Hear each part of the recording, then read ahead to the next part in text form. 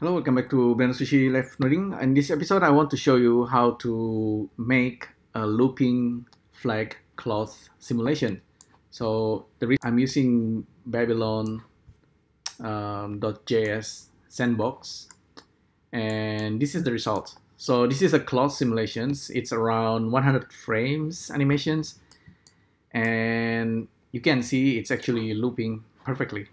And what I'm using here is actually animated shape keys. And currently it should work as AR if it's accepting the GLB and then can run the shape keys. It doesn't work on Adobe Aero or Apple AR USDZ yet, maybe next year. But you can already create this for 3D, so in Blender. Okay, so let's get started. So the theory is like this: if you have like some kind of closed simulations, you want a way to cache, mix and blend and offset the simulations in a way that it's gonna loop for the certain time.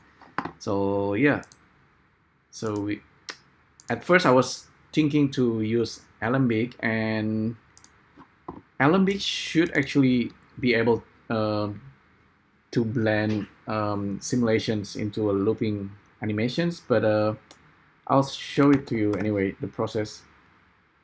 Currently, I think Blender Alembic doesn't support some kind of blending. So first of all, we need to create some kind of flag or cloth being blown by the wind simulations.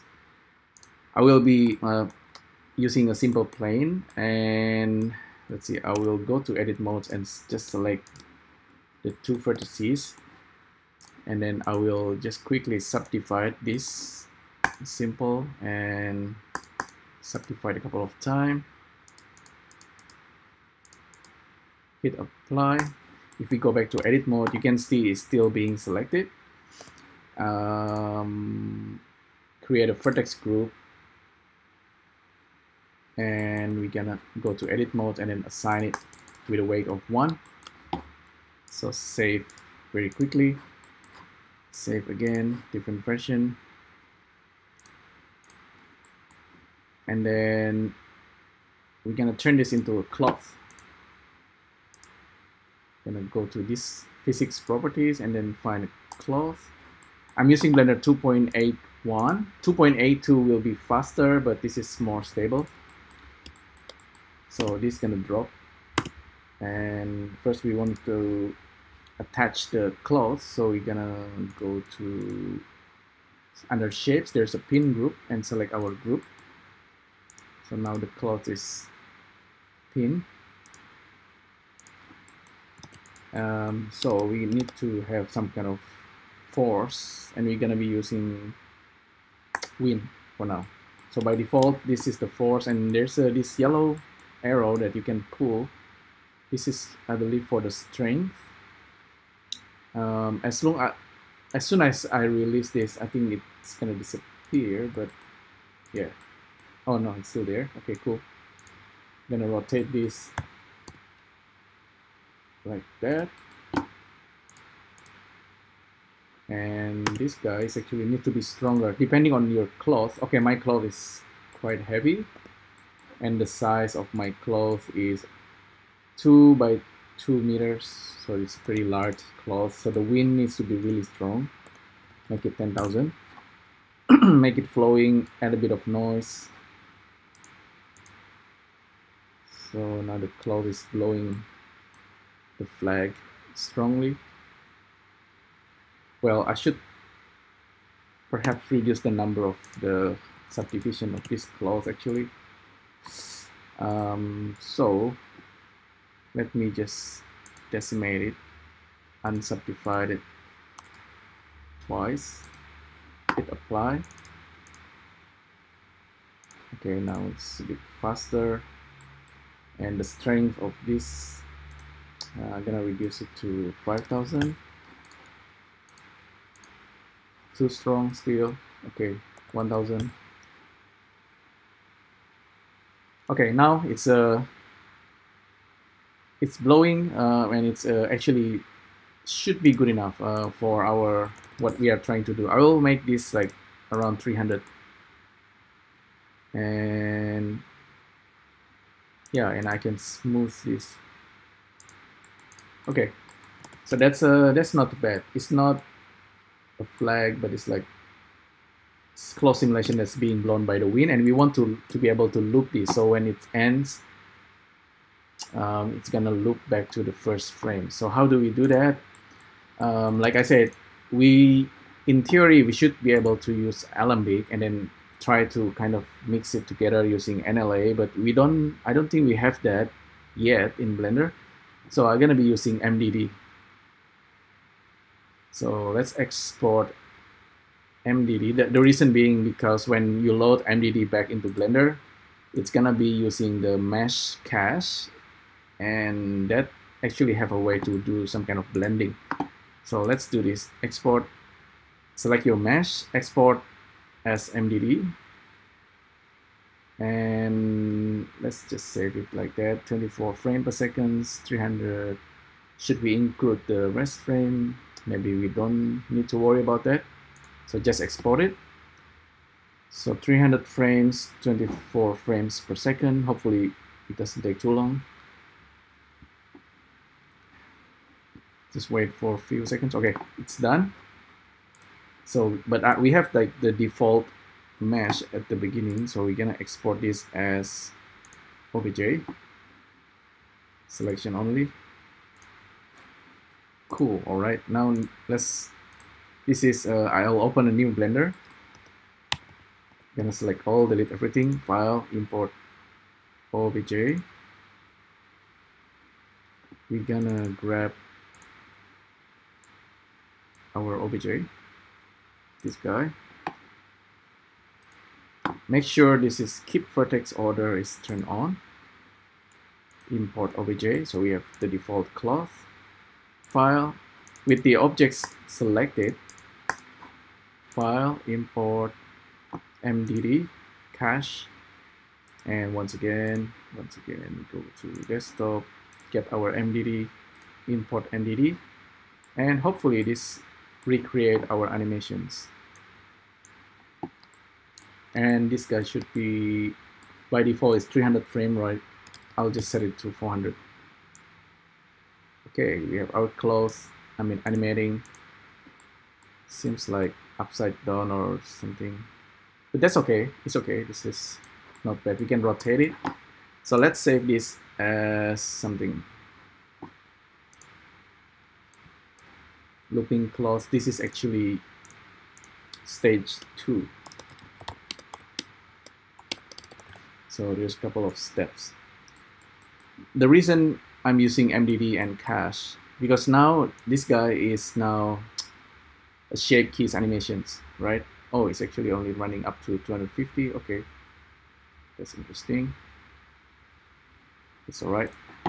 And that animations, if you look under shape keys, is really just a shape keys animations, and for every frame it's gonna switch between 0 and 1. So that's kind of cool. And then we go to nonlinear animations, and we can actually collapse these animations into a single stripes that we can blend. All right, so that's one. So that's the key here, and the next step we want to do is to do some kind of blending. So we're gonna try to find the start and the end of our animations that we're gonna loop. So I'm gonna pick the easier way is to get just the center and then kind of loop that, but you don't actually need to do that. Let me duplicate this. So I just Shift D and then duplicate the stripes. So, and I'm gonna offset this somewhere around the middle, somewhere around there. So the idea here is that we have two of the same animations, and we want to blend them so that the start of these animations is the same as the start of this animation. So whatever we offset over here, we're gonna actually offset it the same number over here.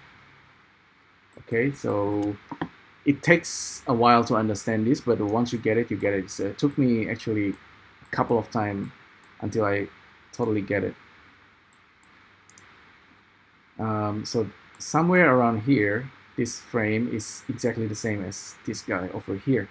So I should actually shift it a little bit more. So this is going to be the start of our flag animations. I mean, maybe I will pick something that's a little bit more random. Yeah, okay, that's okay. So that's the start, and I don't know about the offset, etc. yet. I can use my eyes actually just to match it.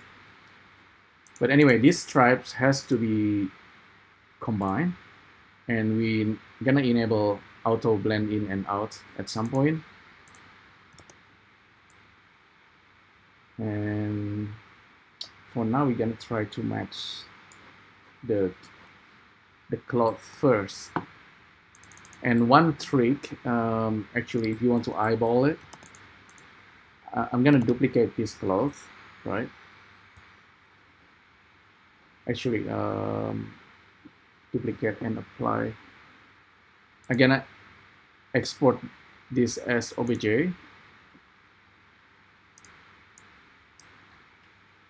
Call this like reference. Select it only. And then I'm gonna delete it. And then I'm gonna import back that reference object. So this is actually just to bake that cloth in a way. So when you see this, it's actually matching. So this is the reference objects, right? And we want the same at the very end. Over here, we want to match that guy. So we're gonna hide. Actually, not hiding. We're gonna offset the second animations until it's matching. There you go. You get a match. It's really that easy. And then you delete the original reference. So the ending here at 238 is actually matching the one at 0. So now we actually have a looping animations. Except that there's a pop, right? And in order to get rid of that pop, we just need to enable this auto blend and in and out. So this guy on the top is gonna blend to the second one, and at the last frame over here, this frame is matching the first frame. It's really actually that simple. Yeah, so now we have a looping cloth animations, and at this point you can actually bake it out as MDD once again, and then export it as GLB. So yeah, the last frame, since the last frame is actually the same, you probably want to just save it one frame less, so 237. So now we don't have like a pop. It should be like perfectly matching. File, save as, and then you have actually a little bit of flexibility on this. If I'm not wrong, you can still just kind of offset this, but I'm not gonna do that now. So we already have a perfect cloth. So once again, file, export OBJ, or we actually have the OBJ already, the reference. So we just need to export this as MDD once again. And this one, save it as loop. Frame is correct. Export MDD. File, new. So now this is stage 3, kind of like to test our loop. File, import OBJ, and grab our reference object once again. Keep vertex order, that should be on. Get our reference cloth. Select our objects, make sure it's yellow. File, import MDD, and grab our MDD from the desktop. grab the one that's looping,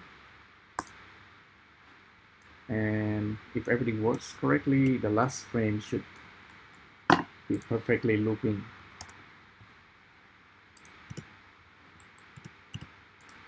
Oh yeah, there might be a pop there, that so we don't need that frame 0. Actually, should get rid of that. So delete a keyframe and delete the last frame.